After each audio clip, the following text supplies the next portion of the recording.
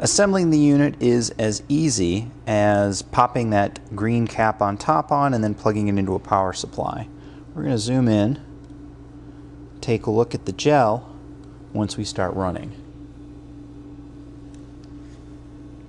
You can see that line of bubbles going up. That means that the electrophoresis has begun and you have a successful circuit.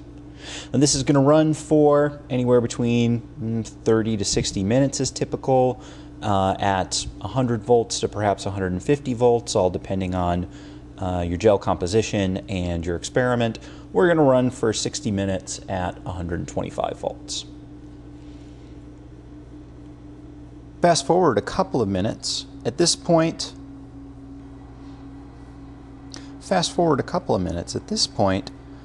the stacking gel has almost compressed all of the bromophenol blue into a straight line, which is its purpose, to get all of the proteins basically at the start line before they enter the resolving gel. We'll come back in a couple minutes.